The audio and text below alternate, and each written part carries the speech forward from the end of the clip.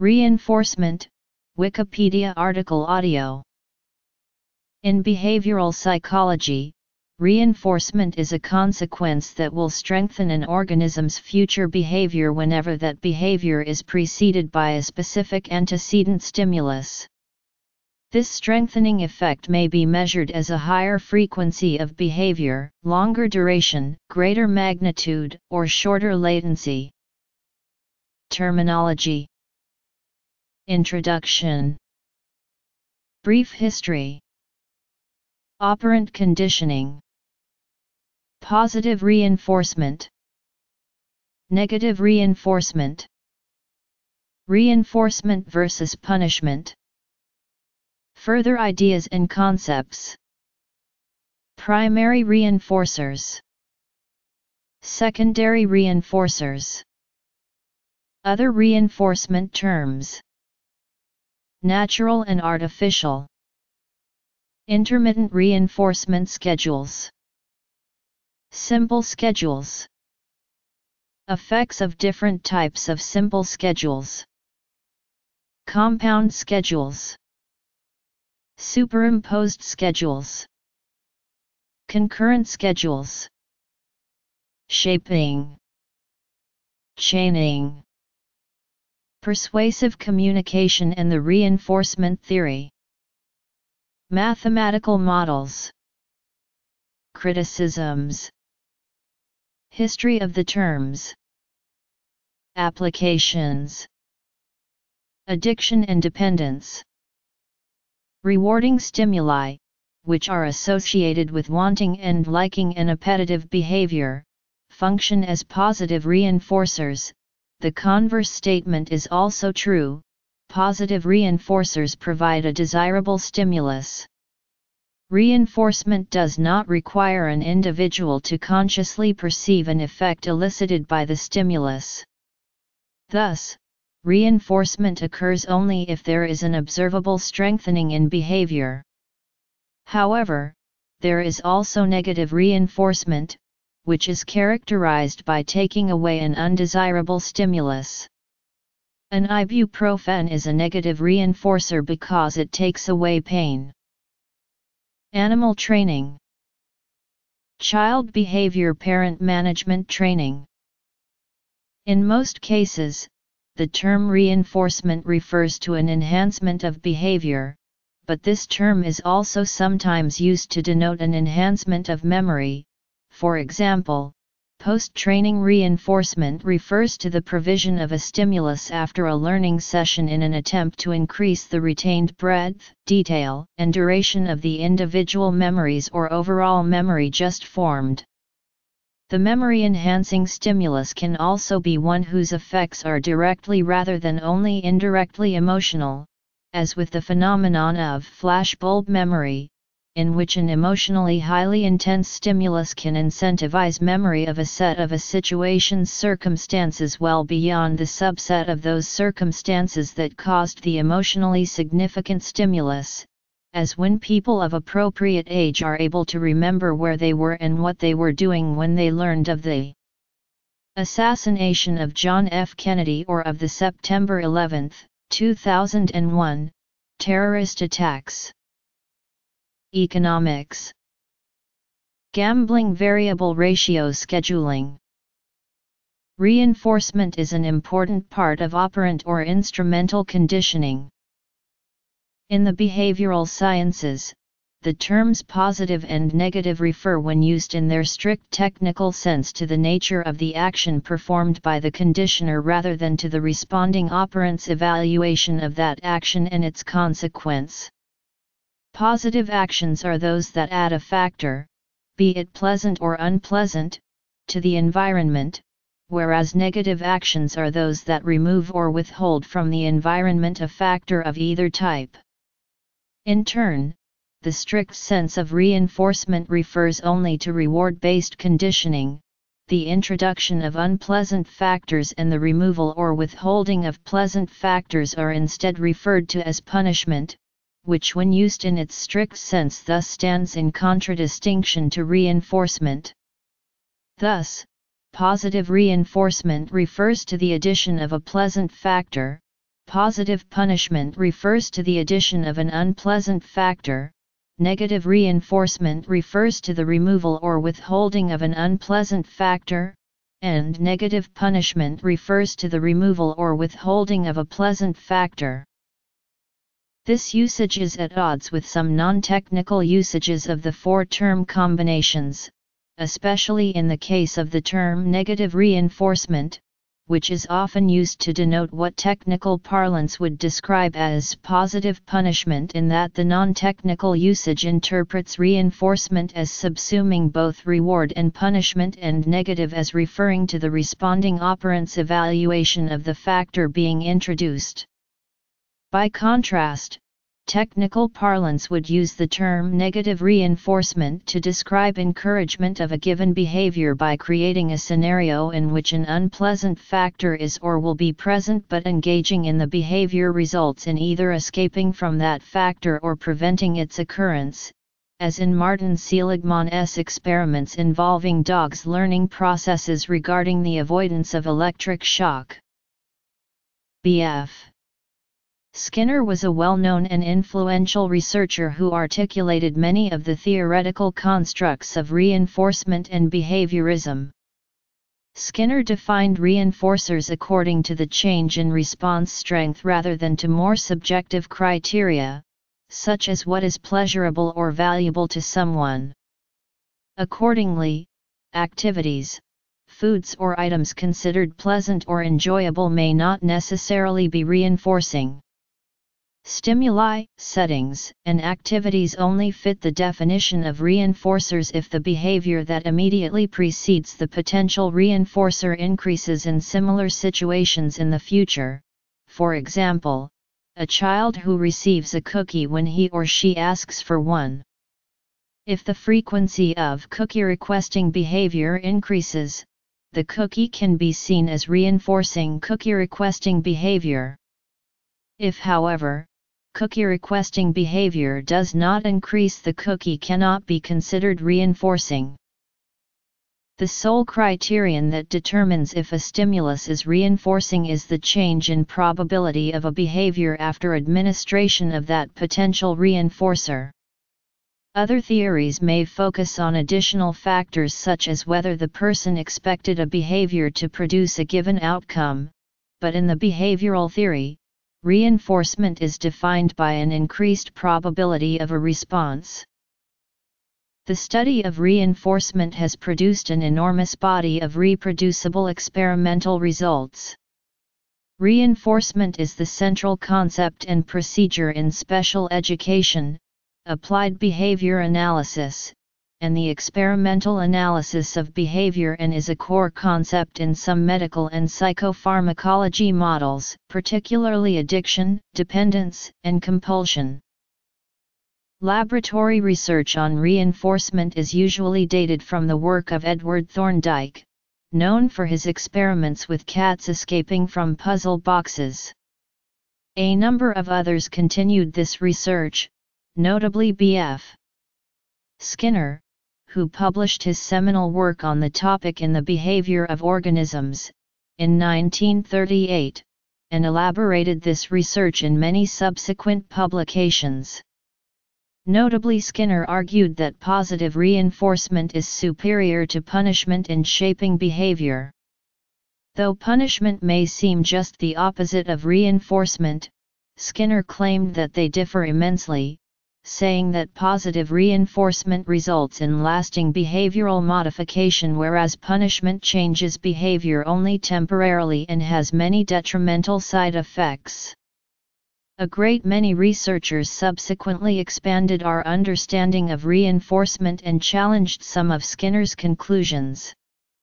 For example, Azrin and Holtz defined punishment as a consequence of behavior that reduces the future probability of that behavior, and some studies have shown that positive reinforcement and punishment are equally effective in modifying behavior. Research on the effects of positive reinforcement, negative reinforcement, and punishment continue today, as those concepts are fundamental to learning theory and apply to many practical applications of that theory. The term operant conditioning was introduced by B. F. Skinner to indicate that in his experimental paradigm the organism is free to operate on the environment. In this paradigm the experimenter cannot trigger the desirable response, the experimenter waits for the response to occur and then a potential reinforcer is delivered. In the classical conditioning paradigm the experimenter triggers the desirable response by presenting a reflex eliciting stimulus, the unconditional stimulus, which he pairs with a neutral stimulus, the conditional stimulus. Reinforcement is a basic term in operant conditioning. For the punishment aspect of operant conditioning, see punishment. Positive reinforcement occurs when a desirable event or stimulus is presented as a consequence of a behavior and the behavior increases. 253. Negative reinforcement occurs when the rate of a behavior increases because an aversive event or stimulus is removed or prevented from happening. 253. Reinforcers serve to increase behaviors whereas punishers serve to decrease behaviors. Thus, positive reinforcers are stimuli that the subject will work to attain, and negative reinforcers are stimuli that the subject will work to be rid of or to end. The table below illustrates the adding and subtracting of stimuli in relation to reinforcement versus punishment. A primary reinforcer, sometimes called an unconditioned reinforcer, is a stimulus that does not require pairing with a different stimulus in order to function as a reinforcer and most likely has obtained this function through the evolution and its role in species survival. Examples of primary reinforcers include food, water, and sex. Some primary reinforcers, such as certain drugs, may mimic the effects of other primary reinforcers. While these primary reinforcers are fairly stable through life and across individuals, the reinforcing value of different primary reinforcers varies due to multiple factors. Thus, one person may prefer one type of food while another avoids it. Or one person may eat lots of food while another eats very little. So even though food is a primary reinforcer for both individuals, the value of food as a reinforcer differs between them. A secondary reinforcer, sometimes called a conditioned reinforcer, is a stimulus or situation that has acquired its function as a reinforcer after pairing with a stimulus that functions as a reinforcer. This stimulus may be a primary reinforcer or another conditioned reinforcer. An example of a secondary reinforcer would be the sound from a clicker, as used in clicker training. The sound of the clicker has been associated with praise or treats, and subsequently, the sound of the clicker may function as a reinforcer. Another common example is the sound of people clapping. There is nothing inherently positive about hearing that sound, but we have learned that it is associated with praise and rewards. When trying to distinguish primary and secondary reinforcers in human examples, use the caveman test. If the stimulus is something that a caveman would naturally find desirable, then it is a primary reinforcer. If, on the other hand, the caveman would not react to it, it is a secondary reinforcer. As with primary reinforcers, an organism can experience satiation and deprivation with secondary reinforcers. In his 1967 paper, Arbitrary and Natural Reinforcement, Charles Forster proposed classifying reinforcement into events that increase frequency of an operant as a natural consequence of the behavior itself, and events that are presumed to affect frequency by their requirement of human mediation, such as in a token economy where subjects are rewarded for certain behavior with an arbitrary token of a negotiable value. In 1970, Bear and Wolf created a name for the use of natural reinforcers called behavior traps. A behavior trap requires only a simple response to enter the trap, yet once entered, the trap cannot be resisted in creating general behavior change. It is the use of a behavioral trap that increases a person's repertoire, by exposing them to the naturally occurring reinforcement of that behavior. Behavior traps have 4 characteristics. As can be seen from the above, artificial reinforcement is in fact created to build or develop skills, and to generalize, it is important that either a behavior trap is introduced to capture the skill and utilize naturally occurring reinforcement to maintain or increase it. This behavior trap may simply be a social situation that will generally result from a specific behavior once it has met a certain criterion. Much behavior is not reinforced every time it is emitted, and the pattern of intermittent reinforcement strongly affects how fast an operant response is learned, what its rate is at any given time, and how long it continues when reinforcement ceases. The simplest rules controlling reinforcement are continuous reinforcement, where every response is reinforced, and extinction, where no response is reinforced. Between these extremes, more complex schedules of reinforcement specify the rules that determine how and when a response will be followed by a reinforcer. Specific schedules of reinforcement reliably induce specific patterns of response, irrespective of the species being investigated. However, the quantitative properties of behavior under a given schedule depend on the parameters of the schedule, and sometimes on other, non-schedule factors. The orderliness and predictability of behavior under schedules of reinforcement was evidence for B.F. Skinner's claim that by using operant conditioning he could obtain control over behavior, in a way that rendered the theoretical disputes of contemporary comparative psychology obsolete. The reliability of schedule control supported the idea that a radical behaviorist experimental analysis of behavior could be the foundation for a psychology that did not refer to mental or cognitive processes. The reliability of schedules also led to the development of applied behavior analysis as a means of controlling or altering behavior. Many of the simpler possibilities, and some of the more complex ones, were investigated at great length by Skinner using pigeons, but new schedules continue to be defined and investigated. Simple schedules have a single rule to determine when a single type of reinforcer is delivered for a specific response. Simple schedules are utilized in many differential reinforcement procedures. Compound schedules combine 2 or more different simple schedules in some way using the same reinforcer for the same behavior.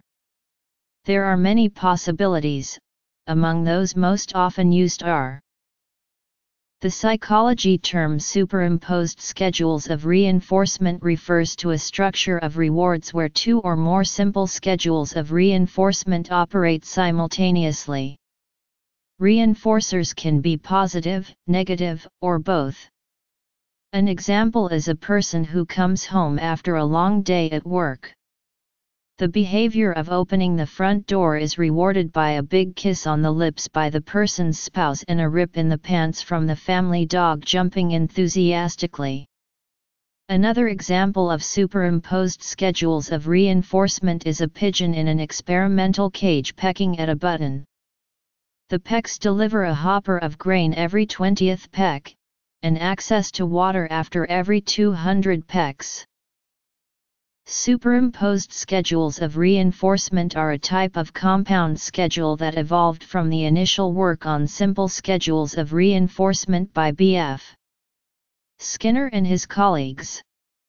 They demonstrated that reinforcers could be delivered on schedules, and further that organisms behaved differently under different schedules. Rather than a reinforcer, such as food or water, being delivered every time as a consequence of some behavior, a reinforcer could be delivered after more than one instance of the behavior. For example, a pigeon may be required to peck a button switch 10 times before food appears. This is a ratio schedule. Also, a reinforcer could be delivered after an interval of time passed following a target behavior.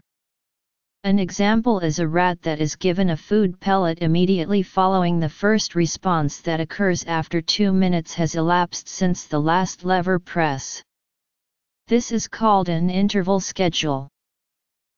In addition, ratio schedules can deliver reinforcement following fixed or variable number of behaviors by the individual organism. Likewise, interval schedules can deliver reinforcement following fixed or variable intervals of time following a single response by the organism.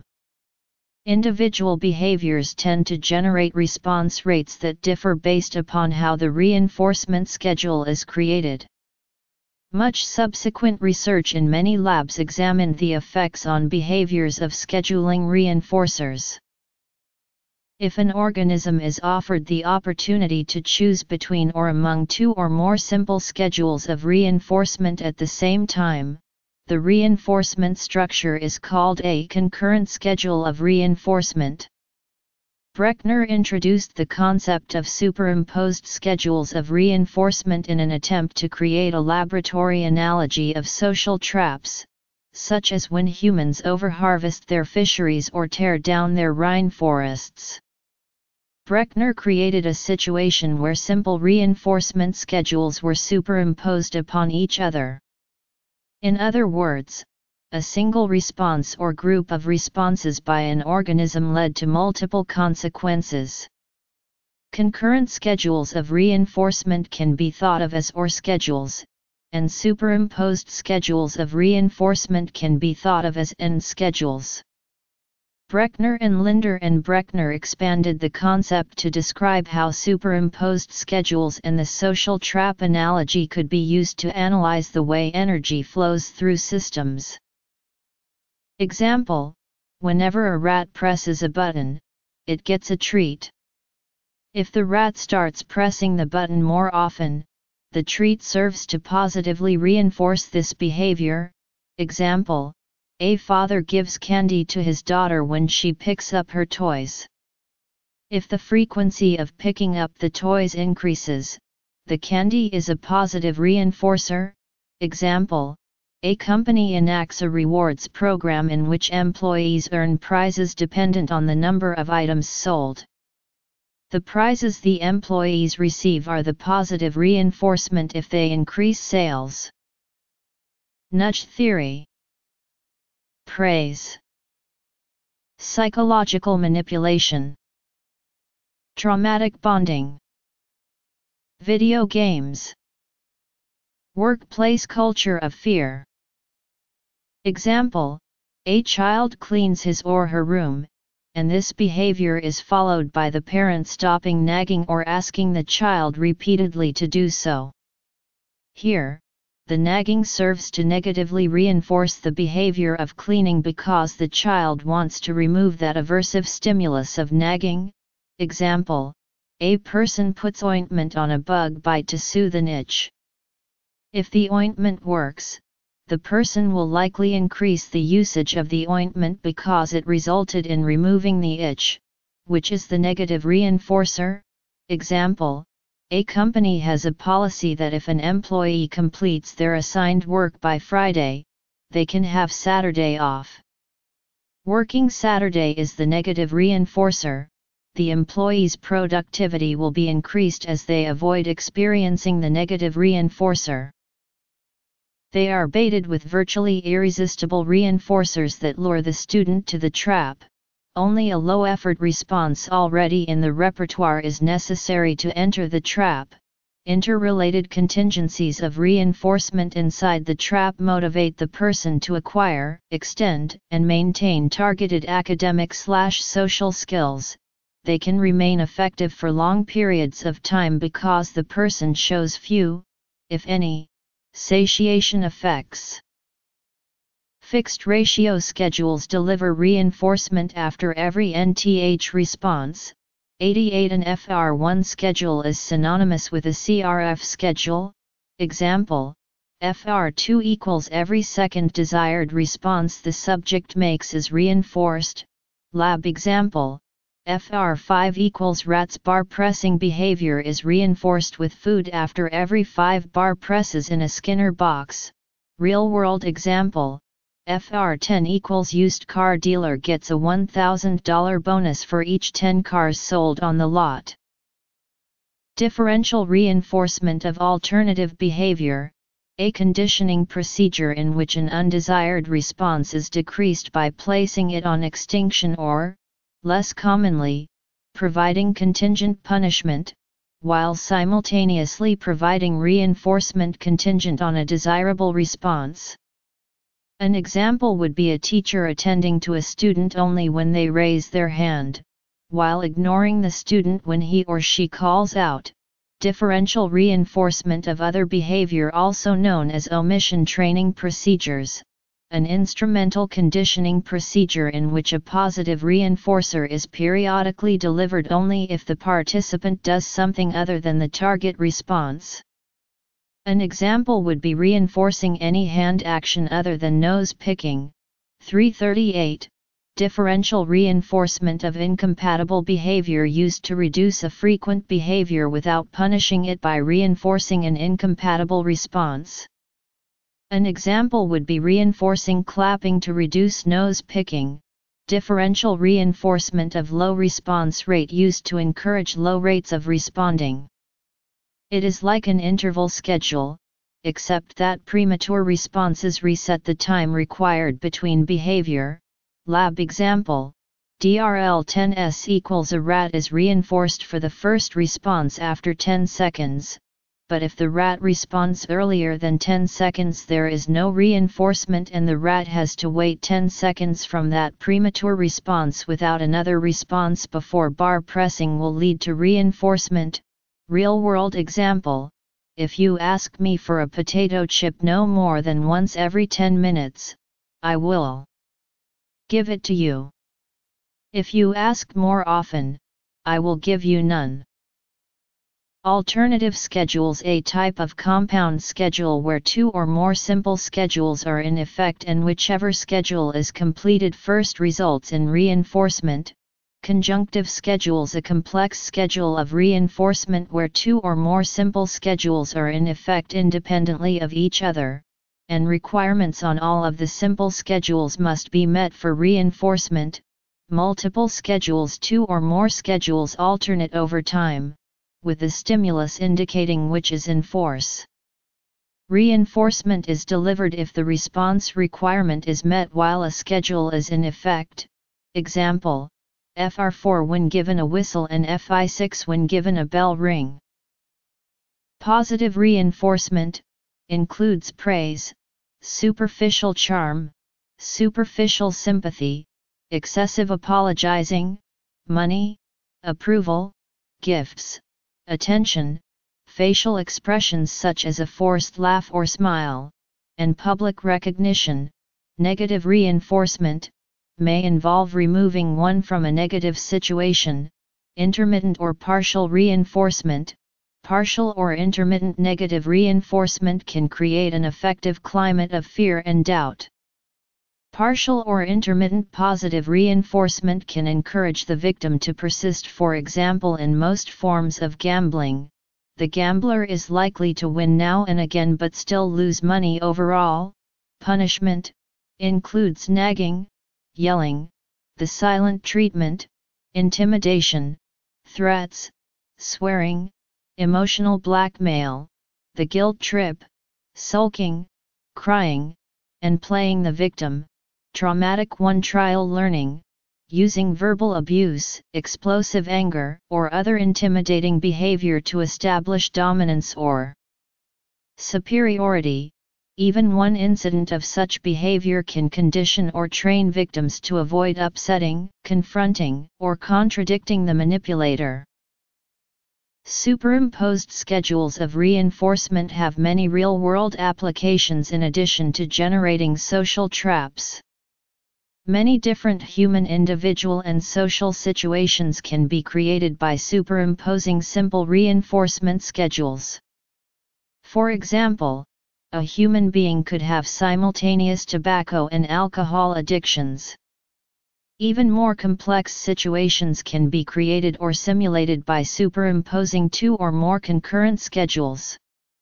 For example, a high school senior could have a choice between going to Stanford University or UCLA, and at the same time have the choice of going into the Army or the Air Force, and simultaneously the choice of taking a job with an internet company or a job with a software company. That is a reinforcement structure of three superimposed concurrent schedules of reinforcement. Superimposed schedules of reinforcement can create the three classic conflict situations described by Kurt Lewin and can operationalize other Lewinian situations analyzed by his force field analysis. Other examples of the use of superimposed schedules of reinforcement as an analytical tool are its application to the contingencies of rent control and problem of toxic waste dumping in the Los Angeles County storm drain system. In operant conditioning, concurrent schedules of reinforcement are schedules of reinforcement that are simultaneously available to an animal subject or human participant, so that the subject or participant can respond on either schedule. For example, in a two-alternative forced choice task, a pigeon in a Skinner box is faced with two pecking keys. Pecking responses can be made on either, and food reinforcement might follow a peck on either. The schedules of reinforcement arranged for pecks on the two keys can be different. They may be independent, or they may be linked so that behavior on one key affects the likelihood of reinforcement on the other. It is not necessary for responses on the two schedules to be physically distinct. In an alternate way of arranging concurrent schedules, introduced by Findlay in 1958, both schedules are arranged on a single key or other response device, and the subject can respond on a second key to change between the schedules. In such a Findlay concurrent procedure, a stimulus signals which schedule is in effect. Concurrent schedules often induce rapid alternation between the keys. To prevent this, a changeover delay is commonly introduced. Each schedule is inactivated for a brief period after the subject switches to it. When both the concurrent schedules are variable intervals, a quantitative relationship known as the matching law is found between relative response rates in the two schedules and the relative reinforcement rates they deliver. This was first observed by R.J. Herenstein in 1961.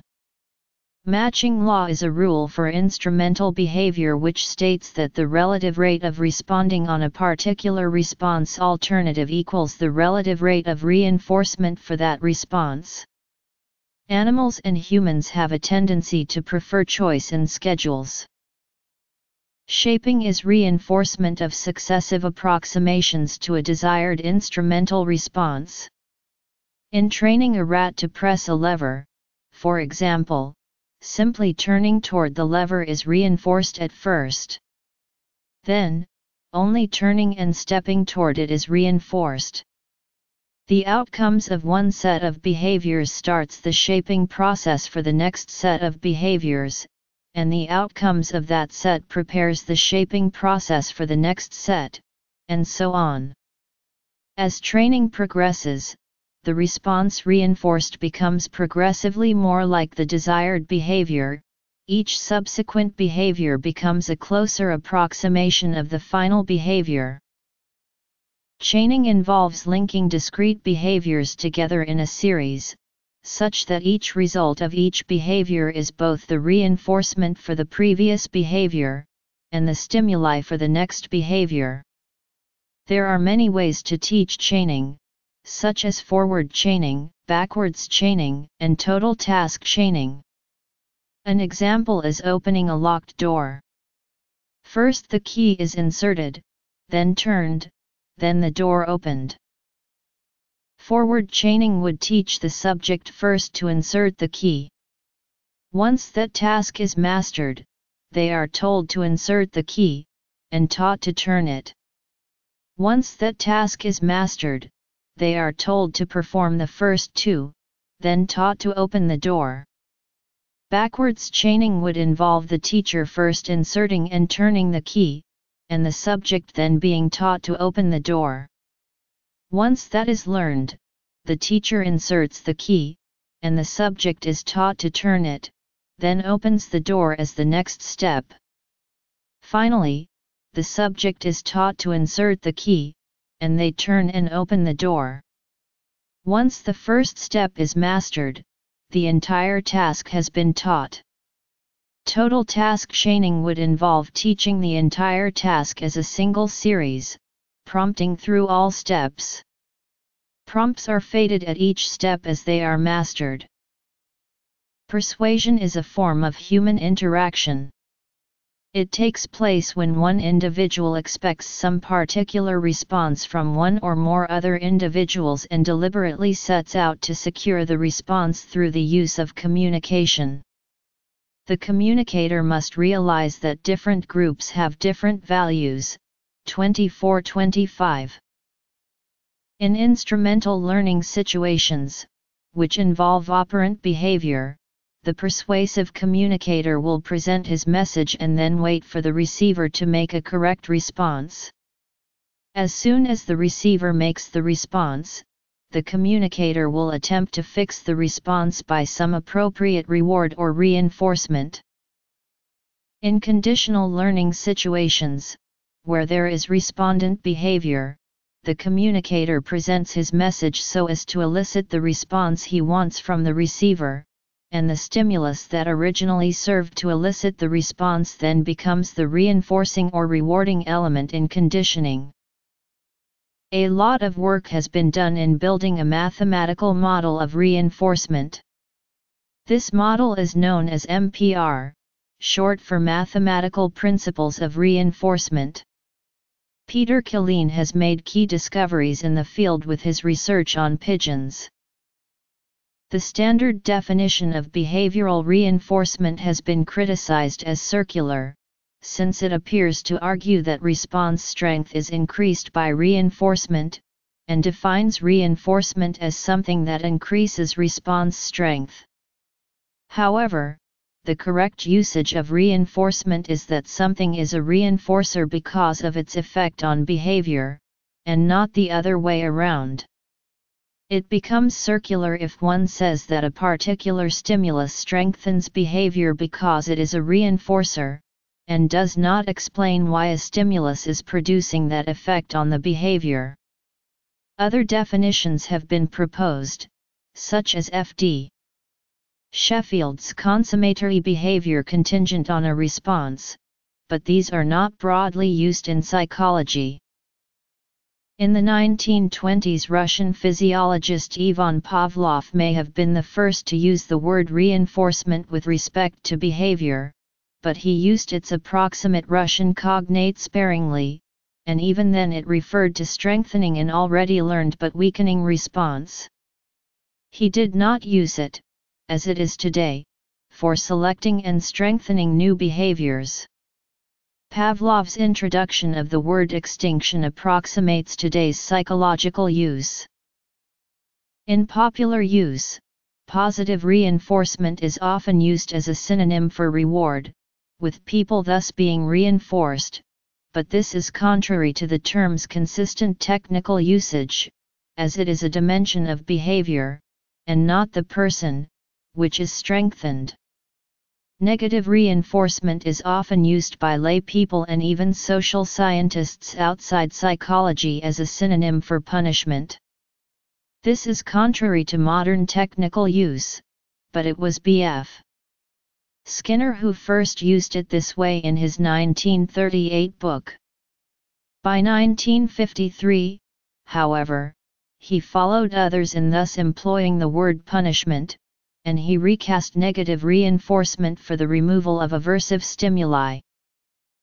There are some within the field of behavior analysis who have suggested that the terms positive and negative constitute an unnecessary distinction in discussing reinforcement, as it is often unclear whether stimuli are being removed or presented. For example, Iwata poses the question, is a change in temperature more accurately characterized by the presentation of cold or the removal of heat?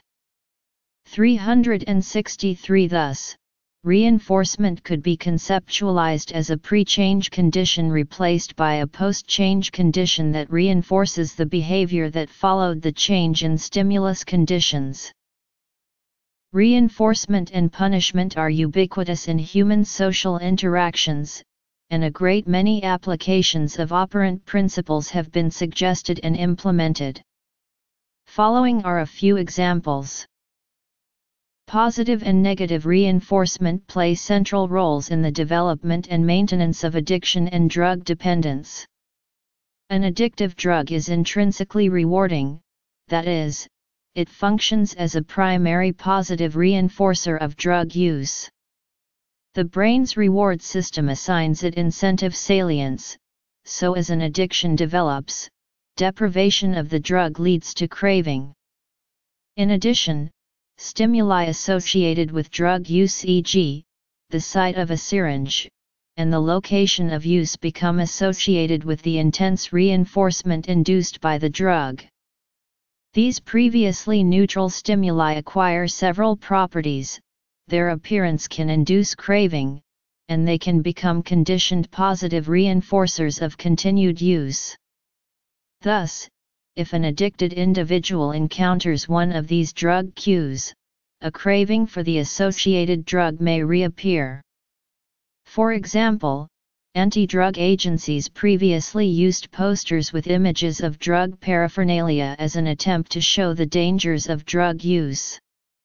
However, such posters are no longer used because of the effects of incentive salience in causing relapse upon sight of the stimuli illustrated in the posters. In drug-dependent individuals, negative reinforcement occurs when a drug is self-administered in order to alleviate or escape the symptoms of physical dependence and/or psychological dependence that arise during the state of drug withdrawal. Animal trainers and pet owners were applying the principles and practices of operant conditioning long before these ideas were named and studied, and animal training still provides one of the clearest and most convincing examples of operant control.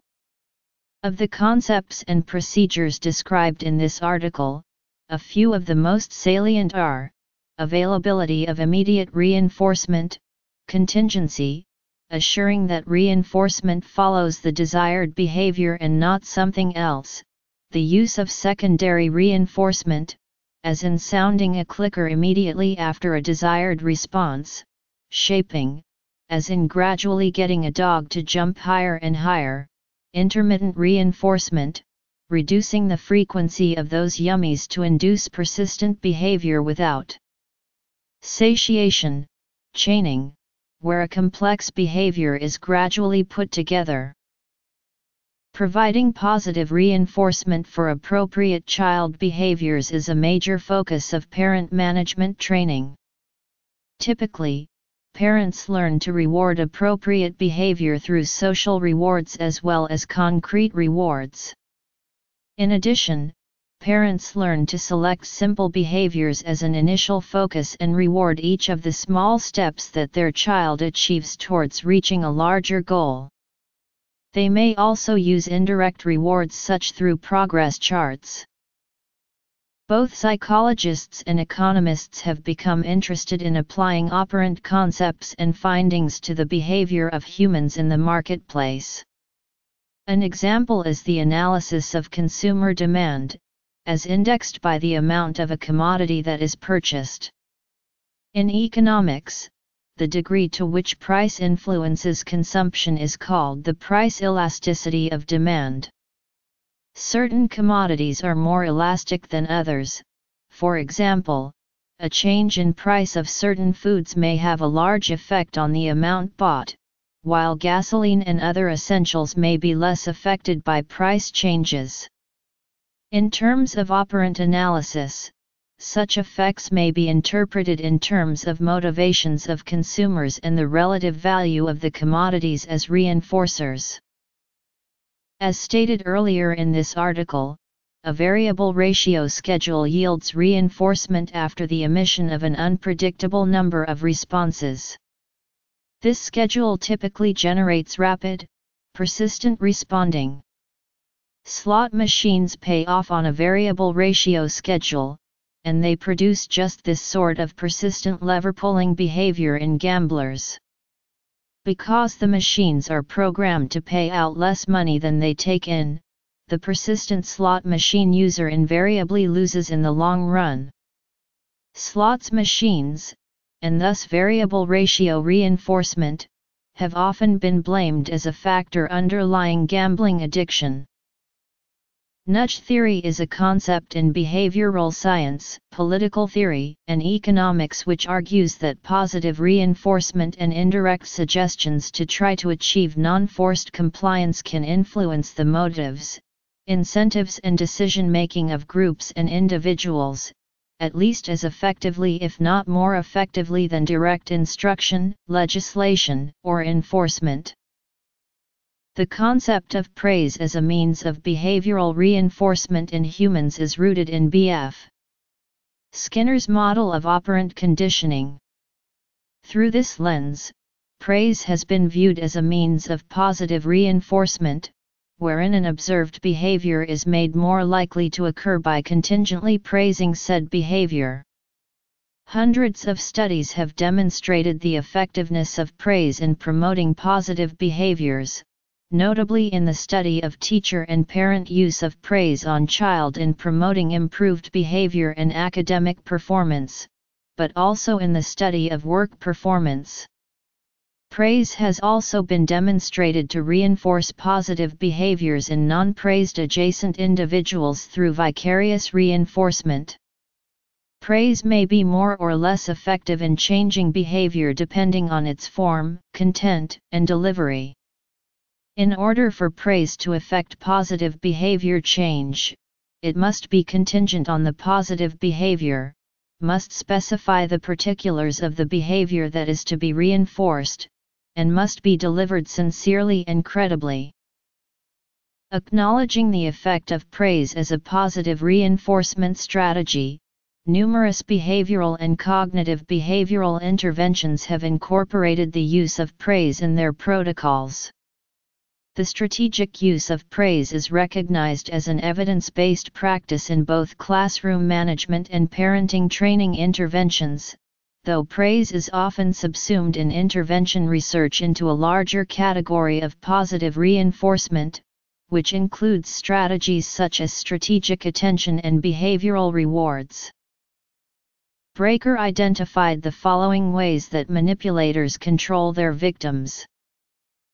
Traumatic bonding occurs as the result of ongoing cycles of abuse in which the intermittent reinforcement of reward and punishment creates powerful emotional bonds that are resistant to change. Most video games are designed around some type of compulsion loop, adding a type of positive reinforcement through a variable rate schedule to keep the player playing the game, though this can also lead to video game addiction. As part of a trend in the monetization of video games in the 2010s, some games offered loot boxes as rewards or purchasable by real-world funds that offered a random selection of in-game items, distributed by rarity. The practice has been tied to the same methods that slot machines and other gambling devices dole out rewards, as it follows a variable rate schedule. While the general perception that loot boxes are a form of gambling, the practice is only classified as such in a few countries as gambling and otherwise legal. However, methods to use those items as virtual currency for online gambling or trading for real-world money has created a skin gambling market that is under legal evaluation.